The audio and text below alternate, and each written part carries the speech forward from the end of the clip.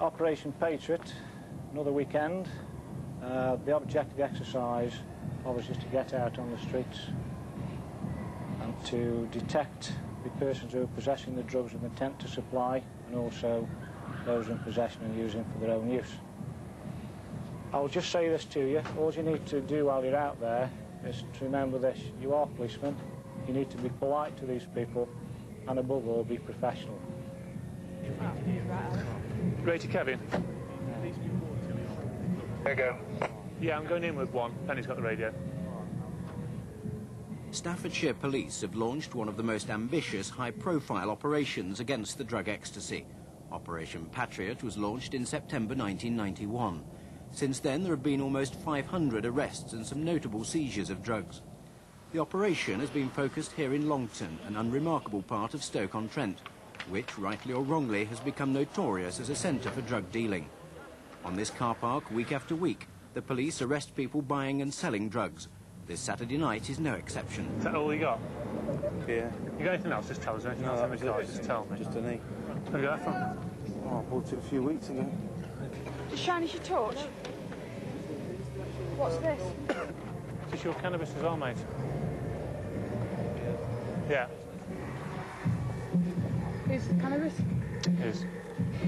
So I'm arresting you on suspicion of possession of a controlled drug.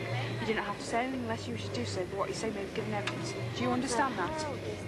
Do you understand that? Listen to me. Okay. I have to tell you that you've been arrested on suspicion of lawful possession of a controlled drug, namely ecstasy and cannabis, and that you're not obliged to say anything unless you should do so, but what you do say may give evidence. You understand that? Yeah. Okay, come with me now, we'll go to the police station. Okay? See you later. Try, darling. During the evening, there are 15 arrests. The most important concerns a man caught with 30 tablets of ecstasy. Opposite the car park where these arrests took place is the nightclub Shelleys. Shelleys is one of the best-known rave clubs in Britain. Young people come from all across the Midlands and the North. Brilliant atmosphere. The people are so, you know, happy like. It's good atmosphere. I drive 65 miles nearly every other week to come up to it. It's the best club in the country. Can't beat it. You're never going to beat Shelleys. The atmosphere, the people. I never even knew these. Yeah, we met here. We met here. Nice to meet you. How the devil are you? The police want Shelleys closed down. They say that drugs have been sold both inside and outside the club, and on the basis of these allegations have persuaded Stoke-on-Trent councillors and magistrates to withdraw the club's entertainment and liquor licences. The club's management says it stopped drug dealing inside the premises, and the police have yet to prove their allegations in a court of law. The case will be decided by the Crown Court at a later date. John Matthews, the owner, is a former landscape gardener. He says the police want to shut his club simply to justify the high cost and poor results of Operation Patriot. I think I've become a scapegoat because of the magnitude and the name and the success of Shelleys, the name it carries, the reputation that it's got, and it's a huge feather in somebody's cap if they can close it down. Because, as I've said, it won't stop the drug scene, it won't stop the rave scene, so in actual fact, what has it achieved? We've been castigated, if you wish, for something that is not our fault. It's a problem that we are trying to address, we are trying to control, but it's an impossible one to control. Absolutely impossible. There comes a situation where you cannot stop someone who wants to take a drug. Drugs are renowned right the way through the UK. They're in every walk of life.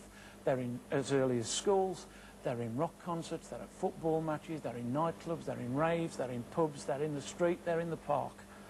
Drugs are here, and drugs, as hateful as they are, they're here to stay.